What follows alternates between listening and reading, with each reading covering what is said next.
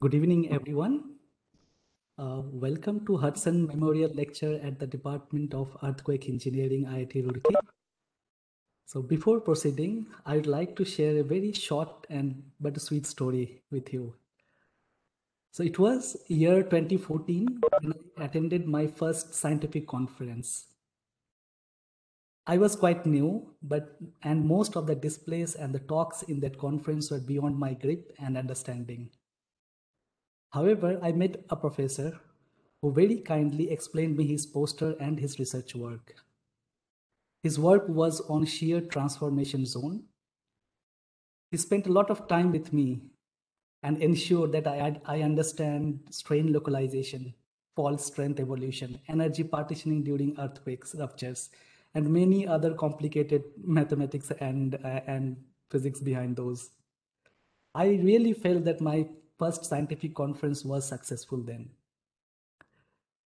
Today, I'm very happy to meet him again this evening, Professor Ahmed Elbanna from University of Illinois, Urbana-Champaign.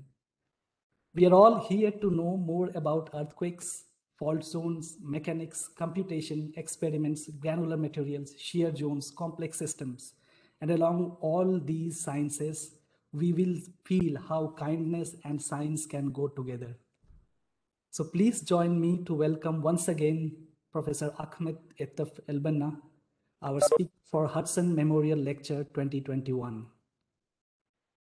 I now request Professor Pankaj Agarwal, Head of Earthquake Engineering Department, IIT Roorkee, to please say a few words regarding our department and the legacy that brought the Hudson Memorial Lecture Series in being. Thanks, Soham. Professor Elbanna, Professor Chaturvedi, Dr. IIT Roorkee, and the learned audience, a very good evening to you all. Let me introduce briefly the exciting history of the Department of Earthquake Engineering, IIT Roorkee. Our department, earlier known as the School for Research and Training in Earthquake Engineering at the University of Roorkee. This school was a vision of Professor A.N. Khosla, then Vice Chancellor of the University of Roorkee. The school was made possible by the continuous persuasion and help of Professor G.W. Hausner, President of the Earthquake Engineering Research Institute, California, and crucial contribution of Professor Donald Hudson from Caltech. Consequently, Professor Jack Ishna from the Department of Civil Engineering, University of Roorkee, visited Caltech during 1956-57 to learn more about earthquake engineering with Professor Hudson and Hausen. Both visited University of Roorkee in 1958 and introduced the postgraduate course in structural dynamics. They also helped in organizing the first symposium of earthquake engineering in 1959. This symposium prepared the basis for establishing the School for Research and Training in Earthquake Engineering. Professor Jack Ishna was the first director. Subsequently, in 1971, the school emerged as the Department of Earthquake Engineering with Professor A.S. Arya as its first head. Our department cherished a glorious past with milestone of achievement. I mention a few of them here, like Strong Motion Program 1967, development of Indian Standard Code of Practice 1968, establishment of Seismological Observatory in 1977, Indian National Strong Motion Estimation Network 1976, organization of 6th World Conference on Earthquake Engineering at New Delhi in 1977, telemetric seismic network of instrumentation in Ganga Yamuna Valley in 1986, first computer control shake table 1986, cyclic test facility in 1995, nationwide strong motion instrumentation program in Himalayan region 2004, and integrating large scale zero dynamic test facility 2018. In 2018, the Department of Earthquake Engineering started an annual lecture to honor the crucial contribution of Professor Donald Hudson, Professor M.D. Truffanek from the University of Southern California delivered the inaugural lecture of the Hudson lecture series. Today, we are hosting the second lecture of this series through online mode, and it's our great pleasure to have with us Professor Elbanna from the University of Nice, Urbana, Champaign, to deliver the lecture on modeling earthquake rupture with high resolution fault zone physics. Thank you very much. Yes, I think we are continuing the Caltech legacy here as well. Professor Ahmed Elbanna holds a PhD in civil engineering from Caltech. And he also holds a master's degree from on applied mechanics, also from Caltech. And he also have another master's degree in structural engineering from his from Cairo University, and bachelor's as well from there. He's currently an associate professor of civil and environmental engineering at the University of Illinois, Urbana-Champaign, where he leads mechanics of complex systems laboratory. It's complicated stuff, really. Professor Elbanna's research includes problems in theoretical and applied mechanics of solids, and he emphasizes on fractures, fluids, deformation, wave propagation, and many more related to fault zone that that we are yet to see. Problems, they arise in geophysics, soft materials, material design, fault zones, and many other applications. He is a Donald Bigger Willett faculty fellow at Granger College of Engineering, a fellow of National Center of Supercomputing Application, a faculty affiliate of Beckman Institute of Advanced Studies, and a recipient of National Science Foundation's Faculty Early Career Award. And there are his science and his group is quite well is well recognized among us. And I now request Professor Ahmed Elbanna to please share your slides, and we are at the point where we would like to know more about earthquakes. And thank you, participants, again, but we'd request that please post your questions in the comment box, and we'll take at the end. With me, I have Professor Ritesh Kumar who will handle this. And yeah, so please post your questions in the chat box. Professor Ahmed Elbanna, the floor or the screen is all yours now.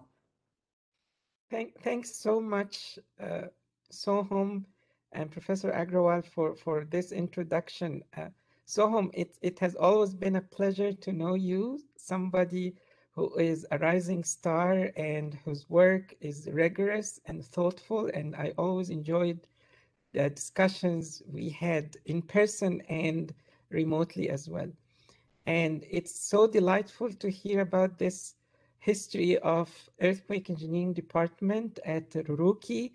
As I mentioned, there aren't as many places where earthquake science and engineering blend, but it seems like this is one of these places, unique places across the world. And it's heartening to hear about this connection to Caltech as a Caltech alumni and also as a recipient of a George Hausner Fellowship. This is how I got to Caltech in the first place. So I'm really glad to learn about this connection between IIT and Professor Hausner and Professor and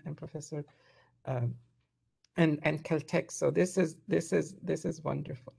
So today I will speak about a line of research that my group has been interested in for the last few years, and the objective is to study the problem of earthquake source with high resolution to uncover the physics of this complex phenomena. And I will mention in a few slides why we are actually interested in modeling this complex phenomena, although we may have observations collected through seismograms and so on. First, before that, I would like to acknowledge the students and the group members who have contributed and are contributing to this effort, starting from Dr. Hajar al-Azwadi, who graduated and is now at Facebook, Dr. Shauma, who's now is at ExxonMobil, and then Muhammad Abdel Magid and Matchamon Maya, who are currently PhD students in my group, as well as my collaborators, Gabriel Albertini and David Kamer at ETH. So since IIT Roorkee has this amazing blend of engineering, of earthquake engineering and science, I thought I would introduce this slide first that you are all familiar with, which I also use in my earthquake engineering class, just to emphasize the multi-scale, multi-interdisciplinary nature of the earthquake problem.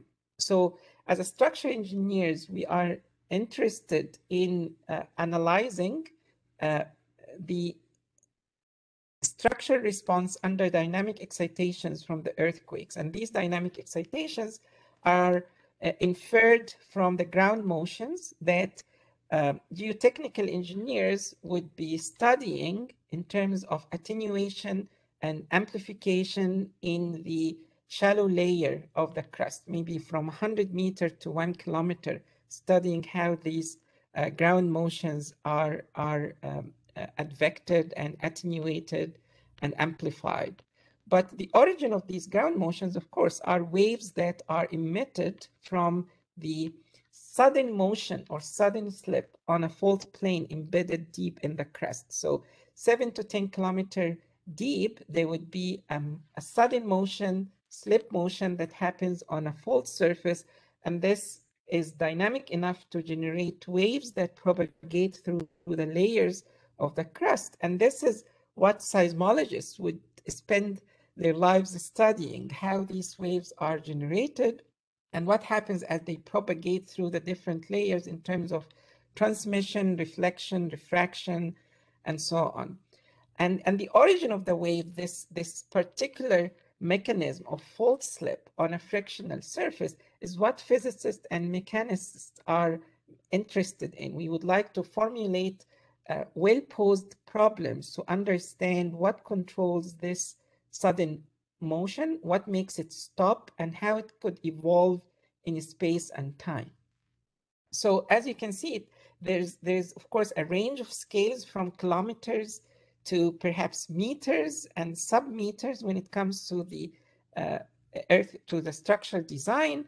And then there are multiple disciplines from physics, mechanics, seismology, geotechnical engineering, and structural engineering. So if I just go back to why we would use mechanics or be interested in studying earthquakes from a mechanics perspective, there are two motivations in my perspective. One is a scientific motivation, because actually earthquake represents a unique laboratory for studying fractures on extreme scales. Usually in engineering applications, we like to avoid fracture. We design against collapse. We don't want our structures to break. However, earthquakes is all about the fracture process itself. It's all about what happens during the fracture process. And hence, this is a unique opportunity for people interested in fracture mechanics. But from a societal perspective, unfortunately, there isn't enough data so far to infer what happens in large earthquakes. So this is a map from USGS that summarizes the larger than magnitude 6 earthquakes that happened between 1900 and 2017. And you can count at most perhaps 5 to 6 earthquakes of magnitude greater than 9, maybe 50 of magnitude greater than 8, and 500 of magnitude greater than 7. So we don't have enough data to infer reliable statistical patterns. And this is why we need simulations to fill in this gap and give us scenarios to what expect, say, about a magnitude 8 on San Andreas, or a magnitude 9 that happens on a subduction zone. But there is no free lunch. Like if these simulations were easy, we would have accomplished it by now. But the problem is earthquakes exhibit a remarkable multi-scale spatio-temporal complexity. And And by this, I mean, especially when we look at how the earthquake develop and propagate, there are spatial scales from microns related to how the grains in fault zone rearrange in order to give the resistance or weakening to the slip motion, to kilometers, which is the average size of an earthquake. It will span several kilometers across the fault surface. And temporally also, the range of time scales of interest range from maybe seconds, and that is what a typical earthquake would occur through the duration of a typical earthquake, to maybe tens or 100 years. And this is the inter-event time between earthquakes, where the crust is being loaded and the energy is built up in order to make conditions correct for the next earthquake. So in fact, we can identify 10 to 14 spatial and temporal scales of relevance to this problem. It's something on the same scale as when people study cosmology or general relativity. So it's really a humongous problem that we cannot at the moment cover all aspects for it. And this is, as in many other spatiotemporal complex problems,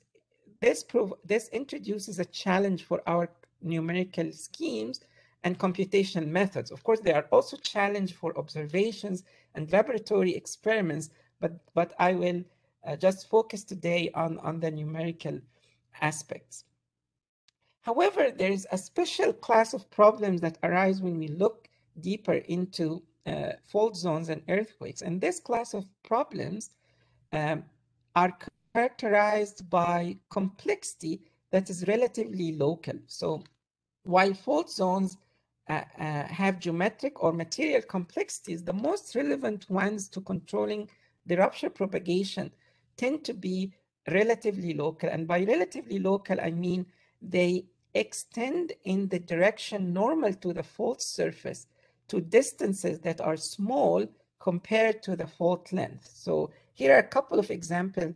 In panel A, this is an idealization of a fault damage zone where you have a complex fault surface surrounded by a medium of variable degree of damage. And when people measure how far this damage zone extends relative to the fault surface, they find that in the transverse direction, that could be just 1 to 10% of the length of the fault.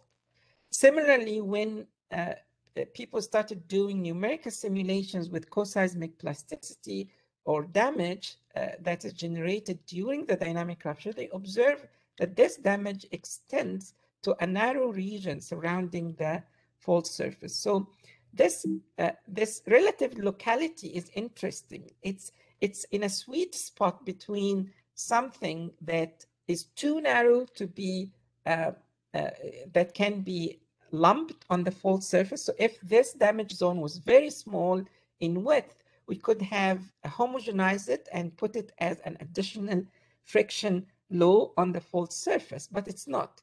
It's also not very diffuse that it fills up the space around the fault. So it's in between these two limits. And this is what inspired us to develop this, oops, sorry.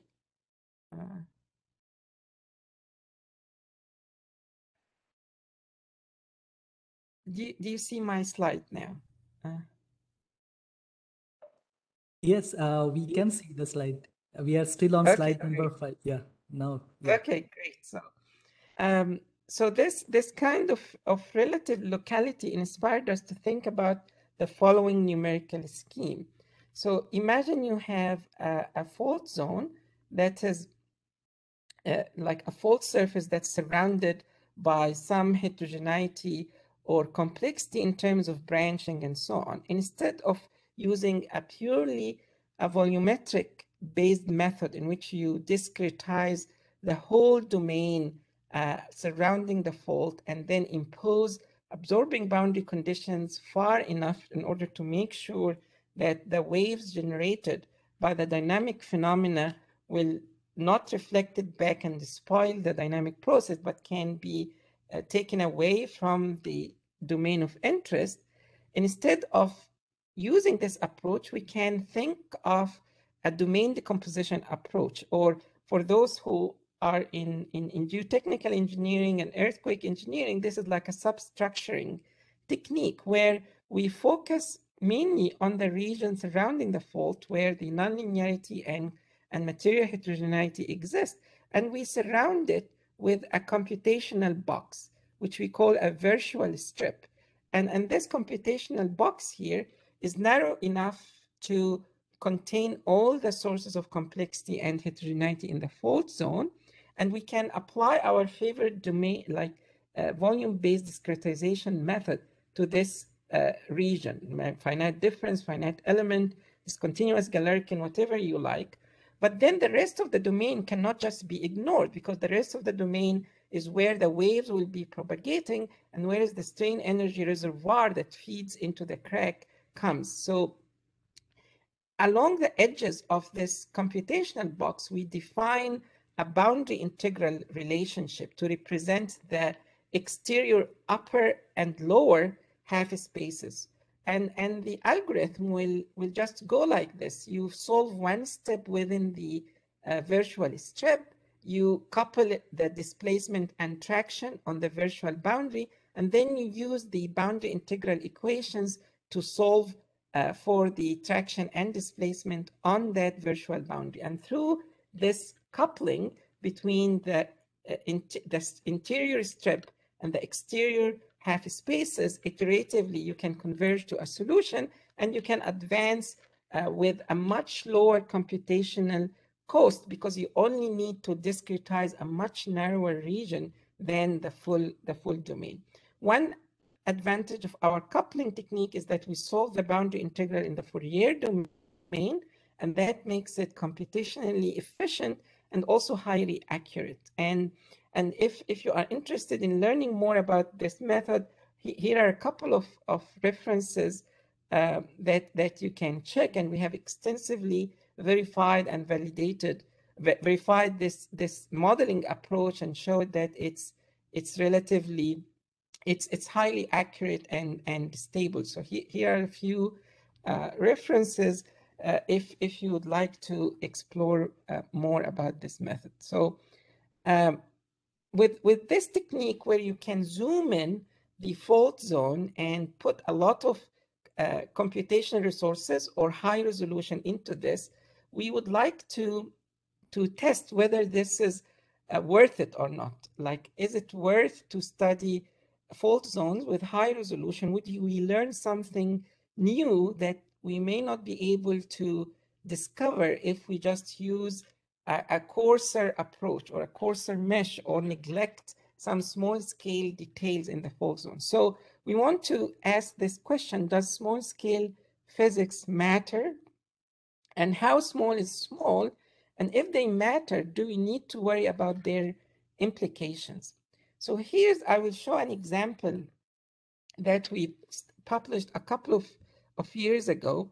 And it's basically consists of a fault plane in a domain that's subjected to tectonic far field tectonic loading, normal and shear stress.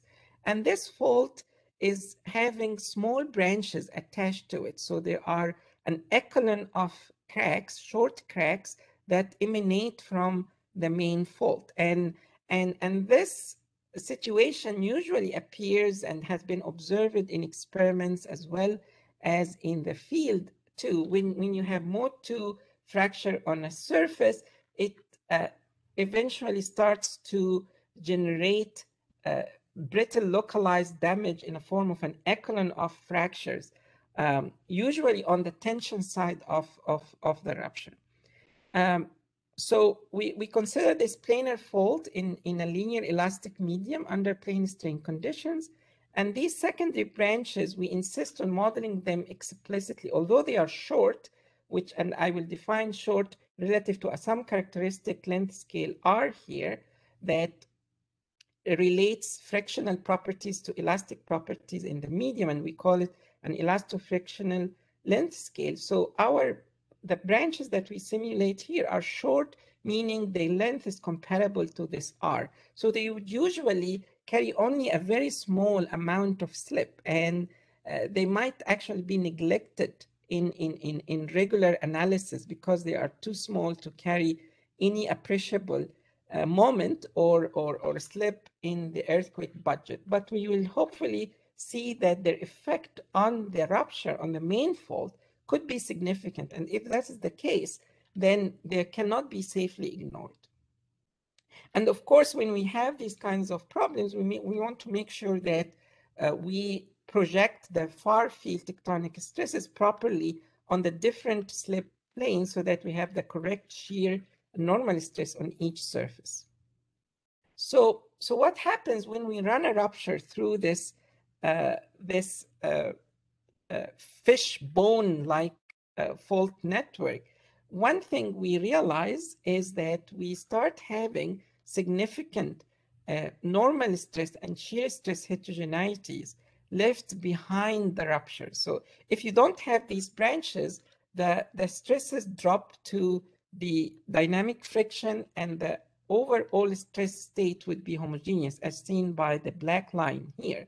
But because of these branches start to slip as they interact with the rupture tip, they generate kind of dipoles on the main fault plane, and this stress heterogeneity might be relevant for later earthquake nucleation and propagation in subsequent cycles, or could also affect, as we will show, how the radiated energy and the shaking from the earthquake is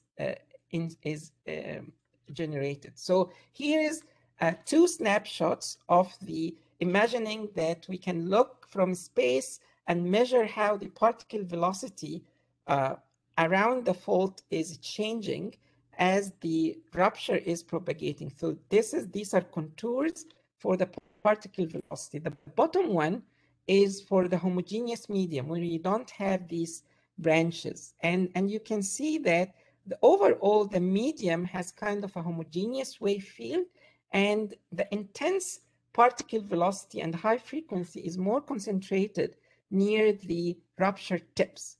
Whereas at the top panel here, this is when you account for the existence of these branches and you model propagation of the rupture on the main fault while these branches exist. You start seeing these interesting fringes that are propagating away from the rupture tip. These are signature of coherent interferences between the slip on the small branches. So each branch, although it slips a little bit, but it represents a source of waves. And as the branches gets excited one by one, the waves emanating from these different branches start to constructively interfere and generate this high frequency motion that actually gets advected away from the fault. So it's no longer only concentrated near the rupture tip. And that has implications for earthquake engineering. For example, if I look at the acceleration spectral amplitude, so I imagine having a seismogram somewhere away from the fault and start measuring the acceleration and then take the Fourier spectrum of that acceleration, we find that with the wave fishbone, we get a much larger content of high frequencies. And there is a kind of a flat spectrum between 1 Hertz and 20 Hertz. And this is the frequency range that is most relevant to our structures, because our structures would have a frequency, like a 10-story building would have a natural period of around one second, right? So between 1 and 20 Hertz, this is the frequency that is most relevant to the shaking of our intermediate and like short, intermediate, and relatively high-rise buildings. So compared to the regular fall off that we would observe in rupture propagating in a homogeneous medium, the accounting for these short branches and off-fault geometric complexities seems to enhance the high frequency content and lead to observations that are also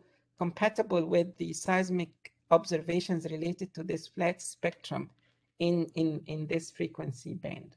And this is not the whole story. In fact, we have also shown that the qualitative nature of the rupture on the main fault might be affected by what's happening on these branches. So again, I emphasize these are small, short branches. So we may be tempted to neglect them, but the feedback on the rupture process is significant. So here's an example of what I just mentioned. So I will look at the particle velocity, and you would see that on the left side, on the right side, there's these weird intense planes that start to emanate from the rupture tip. We call this Mach cones, and these are similar. This happens when the rupture tip exceeds the shear wave speed. This is similar to an airplane that is flying in the air at a speed that is exceeding the speed of sound. So they produce a sonic boom and Mach cone. In earthquakes, something like that happens too. If the rupture tip exceeds the shear wave speed in the rock, you get a coalescence or a collapse of the shear wave front along an almost planar surface, and these are called Mach fronts, which carry intense ground motion to faraway distances and can cause severe damage to structures. So although the branches are short, but if they are oriented correct enough, they actually feed back energy into the rupture tip and force the rupture to propagate even faster and transition to a super shear propagation. On the other hand, where the rupture tip is propagating in a homogeneous medium and there are no branches, the rupture just continue to propagate as a sub-Rayleigh rupture, and the intense motion again is just concentrated near the rupture tip. So there are not only theoretical implications for fault zone complexity, but there are practical implications in terms of high frequency ground motion, as well as super shear transition and Mach cone generations, which might have implications for also shaking of our structures. So these previous results, when we got them, they were pretty exciting to us, but we had to ask the question whether they are robust. And the answer is, at that time, we don't know yet, because all the simulations I have shown you are by design. Like, I assume the initial conditions, I put in the system geometry, and I run one realization of earthquakes. They are still interesting, because if these conditions are realizable, then we know what to expect. But in reality, we actually need to probe the long-time response. And the reason is, we don't really know what the initial conditions in the crust are. The Earth has been active for millions of years, and these fault systems have been slipping over multiple earthquake cycles. And through this history of slip and healing, damaging and healing, etc., the stress state and the geometry evolve. So we need to devise a numerical scheme that can track this long-term response. And this is when we pushed our hybrid finite element spectral boundary integral a little bit more. So the approach that we took is the bit-by-bit approach. What I showed you was a dynamic rupture modeling and wave propagation formulation. So we had an explicit, non-adaptive in time scheme where we coupled this finite element with the spectral boundary integral. But the next step was to develop a hybrid scheme for the interseismic period. Once the earthquake is over, things become quiet and you start getting creep and aseismic deformation in the crust. The inertia effects are not important during that period. And what you basically are looking for is a series of static problems that are subjected to time-dependent loading from the far-field tectonics. So we also develop a dynamic algorithm where we use adaptive time stepping in order to cross tens or hundreds of years efficiently. And we developed a solver, because now, since you are solving a static problem, it's kind of an elliptic problem. You have to solve this implicitly and invert the linearized system of equations. So we developed this approach as well. So now we have two pieces of the puzzle. We have an algorithm to develop the dynamic rupture and wave propagation. And we have also an algorithm to simulate long-term evolution of slip during a seismic creep and quasi-dynamic deformation. Now we can combine these two by introducing a proper switching criteria. So if, for example, the slip rate on the fault becomes high enough, we should switch from a quasi-dynamic to a dynamic formulation and incorporate inertia.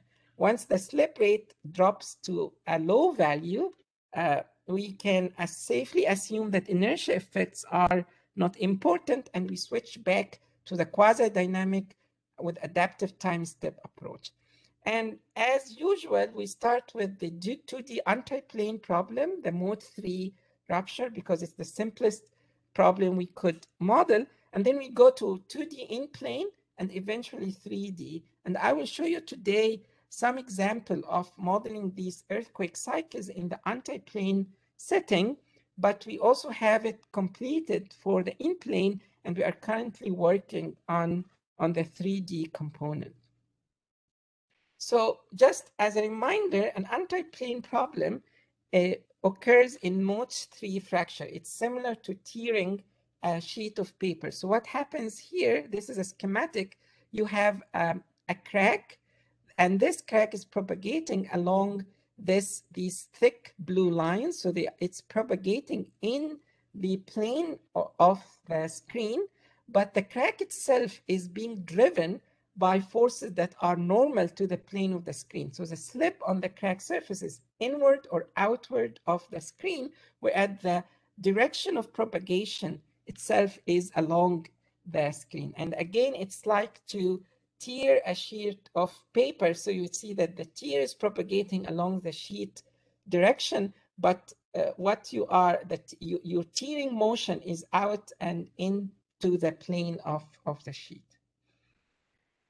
And I will show you something that is very recent and we are pretty excited about, because it incorporates not only evolution of seismic and aseismic slip on the fault surface, but it also couples it with the evolution of the rheology in the bulk. So I will show examples of earthquake cycles with off-fault plasticity. And the setting we are studying here is a planar fault that has a central region characterized by a velocity weakening friction, which means that this friction in steady state, the frictional strength decreases if the fault slips faster. And that's a hallmark for instability, because it means if you slip faster, the frictional resistance goes down, so you even slip even faster. So this is a recipe for instability here. But this central fault velocity weakening region is surrounded by two creeping velocity strengthening regions. And by velocity strengthening, we mean that the frictional strength increases with the slip rate. So as you slip faster, it's like a viscous fluid, the resistance actually grows more, which means that you try to quench that slip and arrest the rupture. And then the fault itself is loaded on the edges by a prescribed plate loading rate. And I will not go into the details of the parameters. They might not be interesting. The important point in the bulk itself, we have a plastic rheology, an elastoplastic rheology. So how do we formulate this problem? We formulate this problem by incorporating the momentum balance and provide the constitutive equations where the stress rate is proportional to the elastic strain rate. And then there is a kinematic relation, of course, connecting strain to displacement gradient. We introduced a yield function in the anti-plane problem. Von Mises and Drucker-Prager are equivalent, actually. So we introduced just a classical yield surface and without hardening. And we introduced a flow rule, an associative flow rule. The main thing we added here is we use a return mapping with a viscoplastic regularization, and the motivation is to introduce a time scale which we can resolve so that our solution is well posed. This viscous regularization is just the simplest technique that we can use to ensure the well-posedness of our problem. And the main idea is when the stresses exceed the yield stress, then or go above the yield surface, then this excess stress is being carried by a viscous damper, and the stresses are relaxed over a time scale that's given by the ratio of the viscosity to the shear modulus. So what happens when we start running these simulations? So let me first contrast the elastic case versus a case with viscosity. And these figures might be a little bit complicated, so I will try to explain it, and I will be happy to take any questions after the seminar. But on the horizontal axis here, this is the spatial dimension. So this is the position along the fault. And on the vertical axis, we record the value of the slip on the fault. So at a given time, how much slip has been accumulated on the fault. And the blue lines are being drawn every 3 months during the aseismic deformation, whereas the red or magenta lines are plotted every 10 microseconds during coseismic deformation. So the way we read this is, for example, here, we have a nucleation of, let me see if I can have a laser pointer here. You have nucleation of the rupture here. First of all, there's preceding aseismic creep, that everything is slipping in the velocity strengthening region and accumulating slip aseismically. It penetrates through the velocity weakening, and eventually a seismic event is nucleated and slip is being accumulated here until the seismic event is over, and then you have another episode of aseismic slip followed by another seismic event, and this repeats periodically, as you can see here. So in the elastic case, for the same frictional parameters, you get a kind of a periodic motion. When we start simulating this same problem, but with off-fault plasticity, you still get a periodic motion, but then you start seeing this kind of a dip here. You have a dip in the slip, which doesn't exist in the elastic case. And the dip in the slip is called a slip deficit. And this slip deficit occurs because instead of having all the slip localized on the surface, you actually now is damaging the bulk and generating inelastic strain in the bulk. So some slip is now occurring as a diffusive deformation in the bulk. So there's some slip partitioning between the fault surface and the bulk itself. So this is what I highlight here as evidence for slip deficit. And we can also look at the equivalent plastic strain like in the bulk, outside the fault surface, and we can see it accumulates from one event to another. It increases and extends away from the surface. And these are observations that are similar to what's reported in nature too. So how would this look like? I would just highlight in this movie two observations. The first panel here is measuring how fast the two surfaces of the fault are actually moving relative to one another, and you will see that it's an inhomogeneous motion. And then in the lower panel, we are seeing equivalent plastic strain in the strip that is just adjacent to the fault surface, not on the fault surface, but in the bulk just adjacent to the fault surface. And if I click on this movie, you would see first that what happens is that the fault is slipping at a rate of 1 nanometer per second, very small. And then the creep from the velocity strengthening penetrates into the velocity weakening, and the fault accelerates in terms of the slip rate. And you start seeing these creeping fronts that are penetrating through the velocity weakening region. And eventually, at some point, you start seeing plastic strain popping up, although the slip rate on the fault is just still a few nanometers per second. But because of the sharpening of the creep front, this constitutes something similar to a quasi singular crack, static crack, and it generates plastic strain even during the aseismic period. And eventually, you get the nucleation of the event. You see that the slip rate is accelerating, and now it's at the order of centimeters per second. It could reach meters per second, and then the rupture expands. And as it penetrates into the velocity strengthening on one edge, it gets quenched and arrests. But with the arrest of rupture, you also get accumulation of plastic strain, as you can see here. And then the other end is penetrating through the other velocity strengthening. It eventually gets arrested. And again, with the arrest of the crack, you get accumulation of the plastic strain. And as the rupture, as the slip rate decreases throughout, it's now going down from several meters per second to centimeters per second.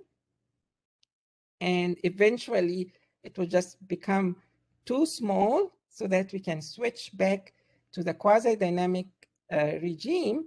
And eventually, you get back to the same earthquake cycle. So now the slip rate becomes microns per second.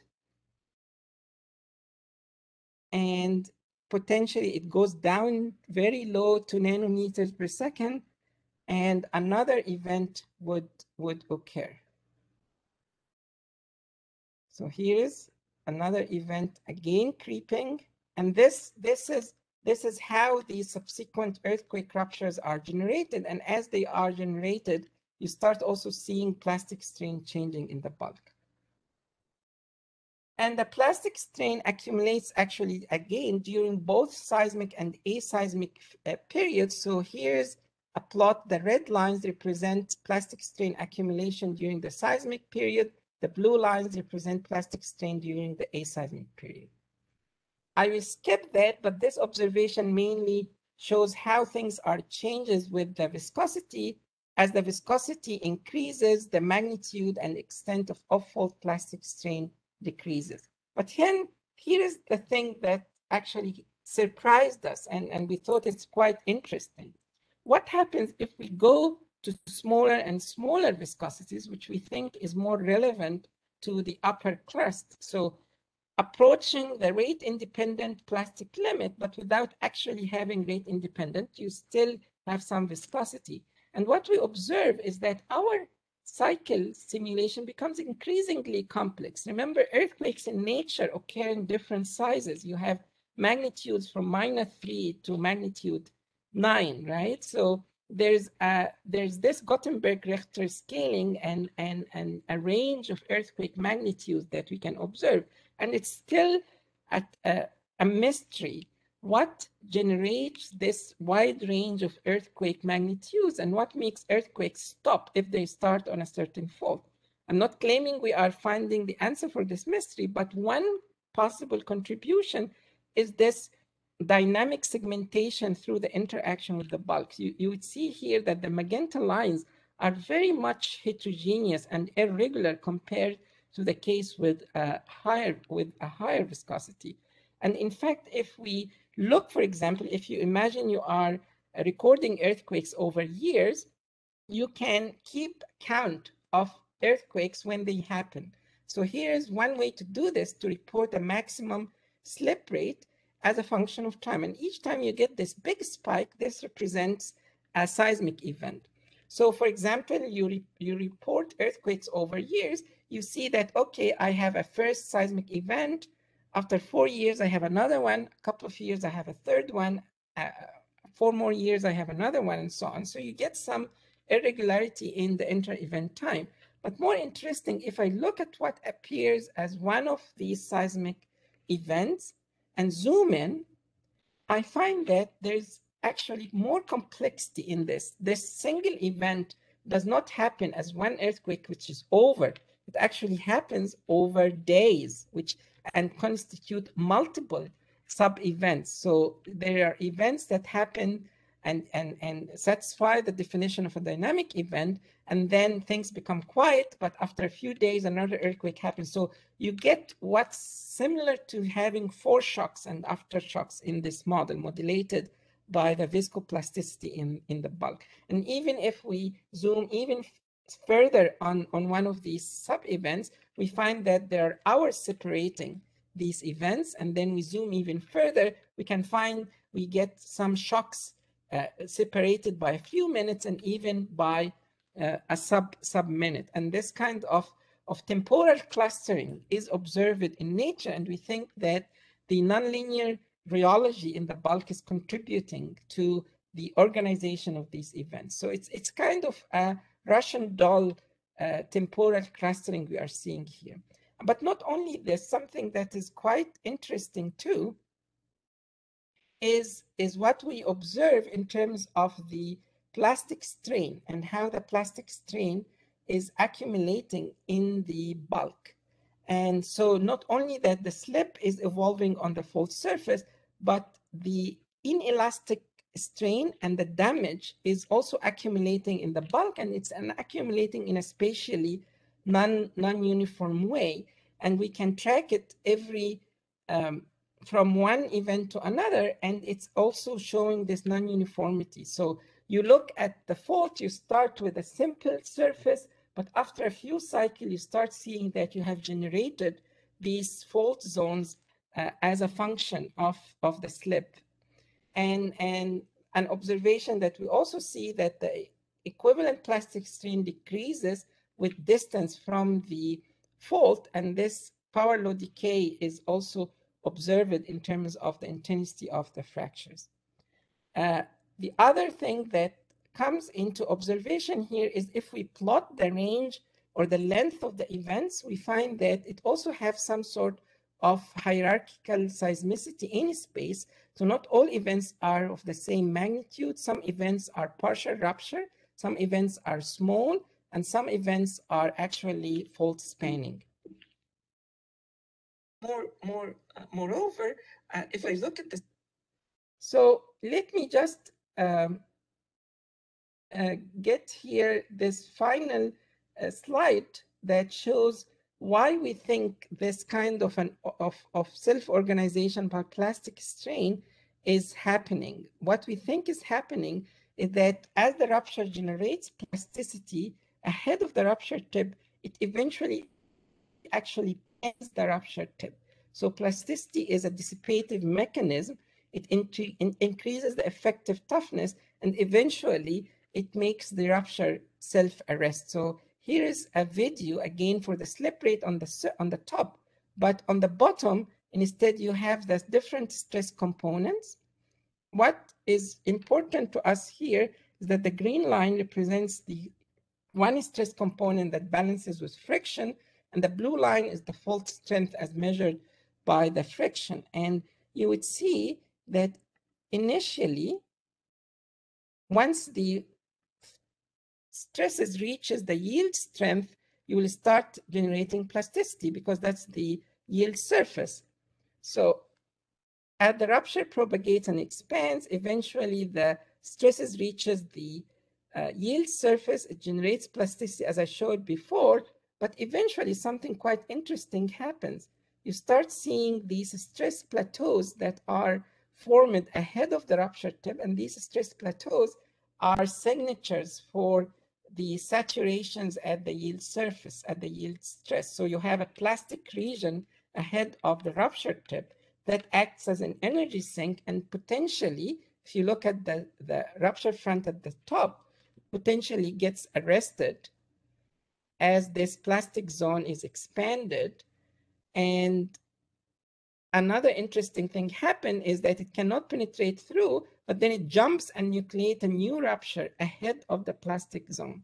And this segmentation was also observed in simulations of phase field with off-crack plasticity in other applications. So let me just conclude here that models with high resolution fault zone physics produce increasingly realistic features and pave the way for next generation physics-based seismic hazard analysis. And the two examples I showed today, one is with brittle fracture and the other one with off-fault viscoplasticity, suggests that these could generate high-frequency radiation, change the energy balance, produces spatiotemporal clustering, and some of these implications are not relevant only for natural earthquakes, but also for induced seismicity, because what I have shown here was not really tied to a specific fault dimension. So I will stop here.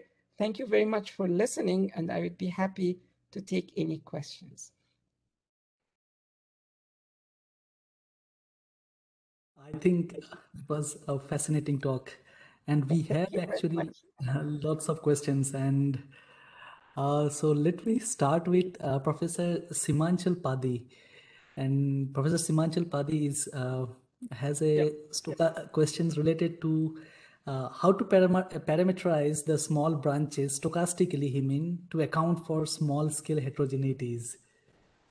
Yes, this is an excellent question. So actually, structural geologists would go into the field and map these fractures, and they quantify it with different parameters, including the length of the fracture, the orientation, and the number of cracks per unit area. So they can also measure the density of damage and how it varies as a function from the fault surface. So you could start generating, and I haven't shown this here, but some of the observations I shared are still robust. Instead of having kind of a periodic arrangement of echelon of fractures, which are also observed, you could start generating random realizations of these fractures and change their length and orientation as well as density as you go away from the fault surface. But this is something that structural geologists would measure from fault crops and going out in the field, and indirectly through seismic tomography too, because we could obtain some measure of damage through the reduction in the elastic moduli, and we can correlate the reduction in the elastic modulus to the density of the cracks. And so that's another indirect observation in addition to going to the field and quantifying these geometric properties. Yeah, thank you very much. Yeah. Yes. Now I got Professor the answer. Padi, Yeah, would you like to? Yeah, I'm happy with Okay. the answer. Thank you very much. Thank you. Yeah, now I go to Kadek Palgunadi's question, I guess. So Kadek, would you like to interact with Professor Elbanna directly? Yes, if it is possible. Yeah, sure. Can you Go hear ahead. me? Yes. Okay. Thank you, Professor. It was a very nice talk.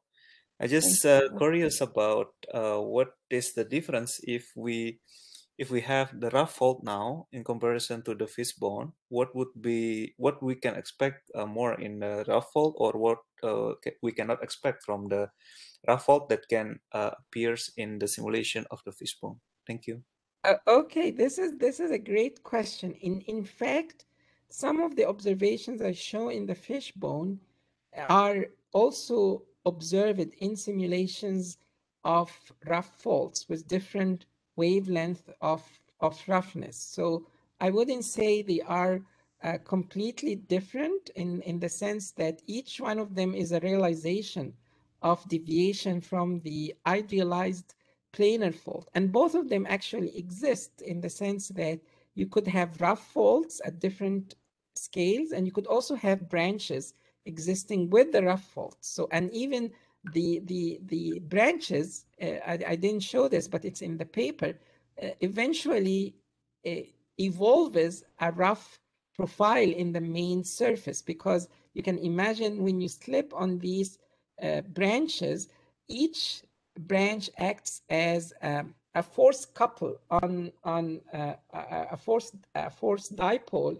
acting on the main surface, and it will produce a little fluctuations in the geometry of the main surface. So there are similarities between rough faults and branches. The main difference could be in the discreteness of the branches compared to the continuum nature of the rough fault, at least the way we currently adopt it in the simulation. We assume some function, we truncate to a certain wavelengths. The branches allows you to add some discrete feature that may or may not exist and play with the length of the geometric features that are also observed in fault zone. So fault zone includes both, but similar implications in terms of stress heterogeneity, enhanced high frequency generation, flat acceleration spectrum in the near field are also observed in both cases. Okay, thank you very much, Professor. Thank you. So another question from Love. Love, would you like to interact with our speaker directly? Yes, sir, sure. Thank you. Thank you, Professor Elbanna, for your talk. I had a very similar question about fault roughness and the fishbone. Like, are you modeling both of them together into the same simulation? And if yes, how are they interacting with each other? Yes, we are modeling them all in the same simulation. So how we model them is that we have the fault surface, which represents a surface discontinuity, the main fault.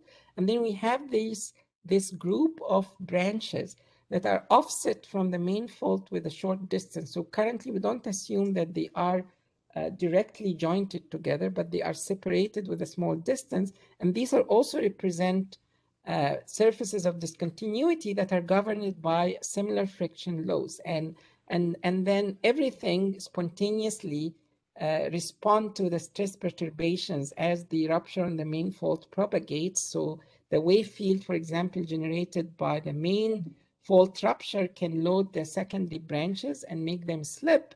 And these branches, the slip on the secondary branches also feeds back into the main fault. But all of them are solved within the same simulation together.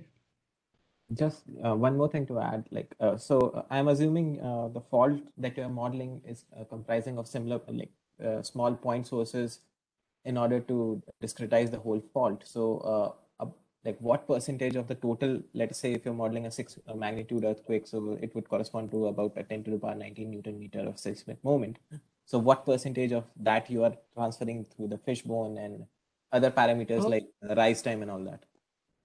Yes. So we haven't looked into this in details, but what I can tell you is the slip on each of these secondary branches is really tiny compared to the slip on the main fault. Remember, they are short and the slip accumulated on them is also short. So what we found is that contributing to the slip budget, that these branches like contribute maybe 1 to 2% of the total slip on slip budget in the simulation. So they are really small compared to like the seismic moment accumulated on the longer fault, which also accumulates larger slip.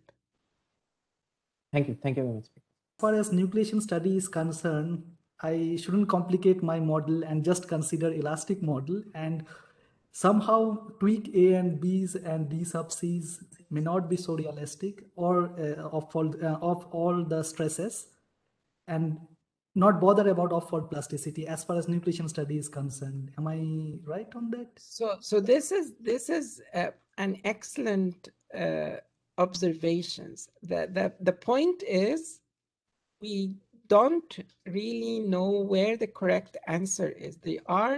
It's very possible to cook up a heterogeneous simulation that will lead to similar observations, right? And it's also important to realize that whatever frictional parameters we put into the system or roughness, these are also eventually evolving as the slip on the fault increases. So the fault geometry itself could change and the frictional properties themselves can change.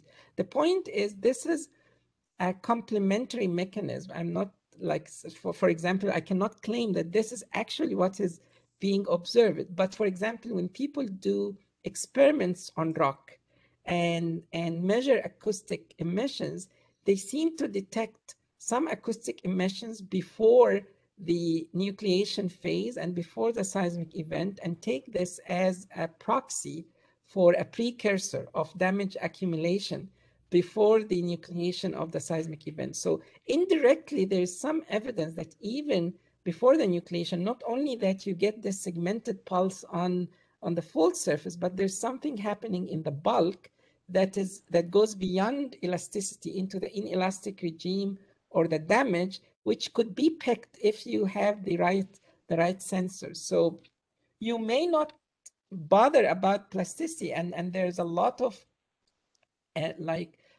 potential to still explore with elasticity indeed. But the question is, you may also like to bother about plasticity or damage because it's also realistic and may happen. And then eventually we can put these two effects together and study within this integrated framework of sequence of earthquakes and aseismic slip, which one is more robust and persists over cycles. So you see, when you have just a single event, we can, similar to the branches, we can do whatever we want, but the real quest is what happens if we let the system evolve over long periods of time and start looking at the robust stochastic features of the system.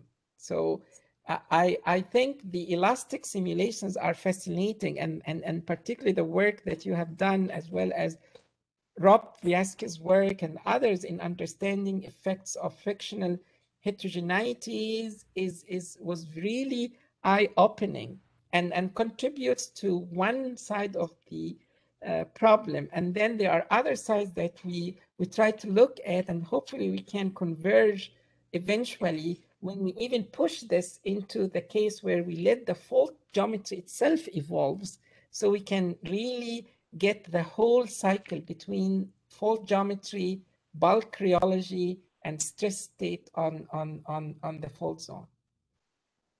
Right. I think I have related questions, but maybe I ask that as well right now. So just a technical, I mean, in the sense that does off-fault plasticity makes the velocity weakening region more locked? Oh, that's a great question. And depending on the parameter regime you are operating at, and this is where we need some more measurements and observations to constrain the constitutive relation parameters. Yes, the answer is yes. It can actually make the fault more locked. I haven't shown all results yet, but there are cases when you actually get small repeating earthquake on the velocity weakening patch that are not penetrating the full velocity weakening patch. Again, because of this toughening effect of plasticity, you can get slow slip within the velocity weakening patch. So one message that take home message is, when we characterize a region with a velocity weakening or velocity strengthening, this actually was mainly done on experiments with elastic material or simulations with elastic material. Once you have a nonlinear rheology, this interplays with the frictional properties, and the effective response can be very different from the response that you get in the elastic simulation. Yeah, so I started my okay, I'll stop here. I think I started my simulations by making the fault more locked and then see if I get the wave you saw. But yeah, I'll stop here. But just one more. But this is very good, because this is another thing that evolves naturally as part of the simulations we are seeing. Initially, the fault is velocity weakening per definition, right? But because of the co-seismic and aseismic generation, the plastic strain that feeds back into the stress heterogeneity, and it changes the effective response of the fault. In some limits, it could be, and in fact, there is a very interesting question that one can post about, and the answer probably would be different for quasi-dynamic versus dynamic, but the question is, can we homogenize these complexities into some effective properties on a planar fault so that we can get similar answer? This is a problem in homogenization. It just happens to be a little bit challenging in our applications where we have inertia and we have nonlinear and non-smooth properties, but it's possible, and it's a holy grail and a quest. So if you are interested, that's a very interesting question. No, I'll stop here. And yeah, so we have couple of raised hands if you don't mind. So Okay. let me see. Varun, would you like to? Thank you, Professor Elbanna. That was a very interesting talk, but I do feel a little, significantly out of depth. I am into simulating ground motions, but I have been using very simplistic models like kinematic, dislocation models, in which you directly prescribe discontinuity to your, differential fault movement. So, in the context of engineering, I wanted to know that how far from your fault one has to be for, or rather within the fault zone, how far in terms of like kilometers for all these complexities that you talked about, the faulting of the secondary branches and so on. So those effects to be observed on the ground motion that of Yes. engineering significance. Yeah, this is a fascinating question and a very timely topic, and I would actually even encourage you to follow up on what SCIC is, the Southern California Earthquake Center, and people like Christine Golay and Steve Day are trying to do in terms of physics-based ground motion simulations. What I can tell you is there are definitely effects that can decay away from the rupture, from the fault zone, and may not affect far field observations. But the more interesting effect that happens due to this fault zone complexity is that the rupture itself that you are getting on the main fault is affected. So in your kinematic model, you have to assume some rise function, rise time function, and you have to vary this heterogeneously on the fault in order to generate enough radiation and modulate the frequency content and so on. The point is, if we want to start from a physics-based initial point, then we know that these complexities, even if there's some direct effects, can decay quickly from the fault surface, but the lasting influence is on the parametrization of the main rupture itself. So things like these kinds of wiggles that you see on the slip surface, this enriches the high frequency simulation. If you take the slip profile from my simulation and you put it into a kinematic model, it would be on a planar surface. It would be very different from what you will get from, say, a semi-elliptic kind of slip profile corresponding to a uniform stress drop. So there are, I would say, there are effects that are robust, and that is encoded in the slip function as well as the rise time function on the main rupture, but and things like high frequency that is being convected to larger distances. But then there are some effects that can decay pretty quickly from the rupture surface. For example, changes in the normal stress can decay. These spikes in the stress decays are pretty localized and decays pretty quickly. So I would say that the main message here is that we need the physics in order to inform what type of slip functions, say beyond Kostrov idealized rise time function, etc., are relevant to our observations. Right. Thank you, Professor Elbanna.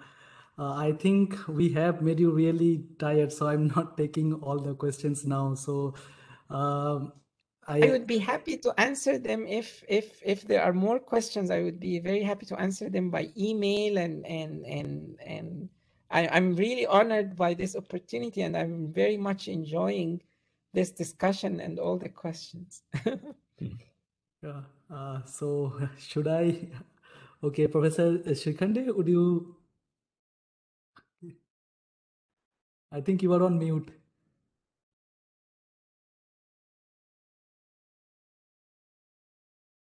Does it help? Am I audible? Yeah, you are. Yeah. Professor Elbanna, I would of course write a couple of queries via email, but just a quick query. This has been bothering me for some time now, and I have not found any rational explanation or anything that seems reasonable, at least to me. 2015 Gorkha earthquake in Nepal, there were two events, one in April and one in May, Yes. within a span of 20 odd days. And it was the same fault which ruptured, over a period of time.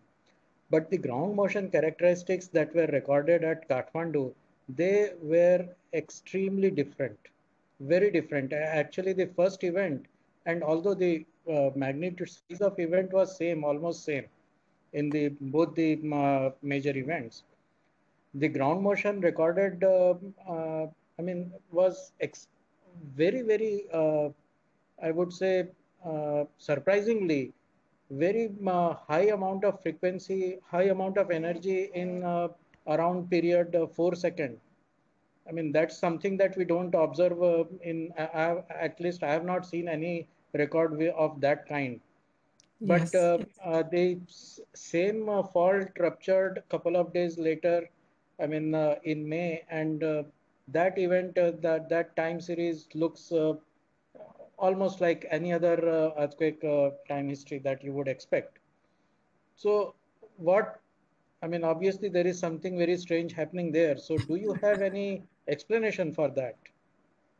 This is an excellent question, and I wish I could answer it, but I don't have enough information to answer this particular question. Of course, the long period motion in Kathmandu was intriguing and was attributed, at least the dominant explanation for that was, of course, the basin effect and amplification and wave filtering in the Kathmandu basin.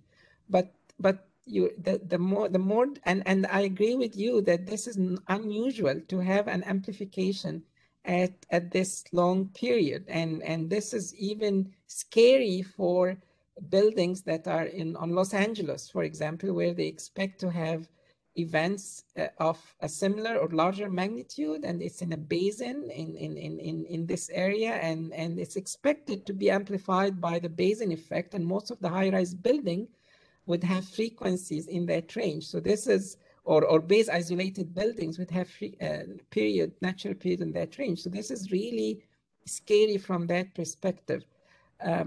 I don't know why the second event didn't introduce a similar effect, but it's not only a question of magnitude, because there are contributions related, say, to directivity, for example. And if the directivity of the events is not the same, then probably the focusing effect within the basin versus away from the basin would be different.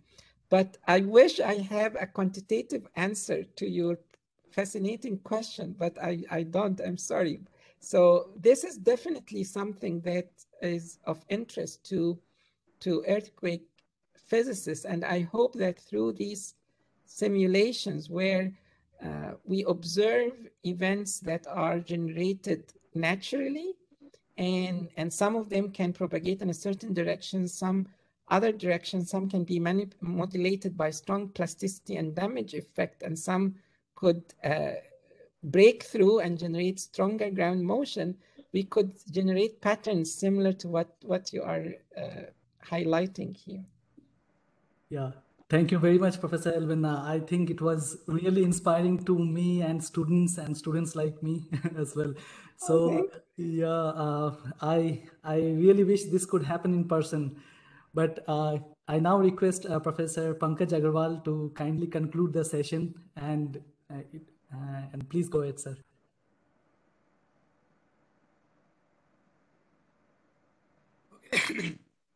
So on behalf of the department, I once again thank Professor Elbanna. It was a great talk. I really wish we could do this lecture in person. However, I take the opportunity to invite you to the department's upcoming symposium, that is 7th symposium on earthquake engineering, scheduled in November 2022. We will send the formal invitation to you soon. We will be happy to meet you in person, learning more about earthquake and fracture. I thank you and our participant from all corners of India and world for making this lecture a grand success. Thank you very much, everyone. I'm really honored by the invitation and thank you. I enjoyed the discussion and the questions, and I really felt as if I were at home. So thanks so much, and I look forward to our future interactions. And thanks again, Soham, for the very kind invitation. Yeah.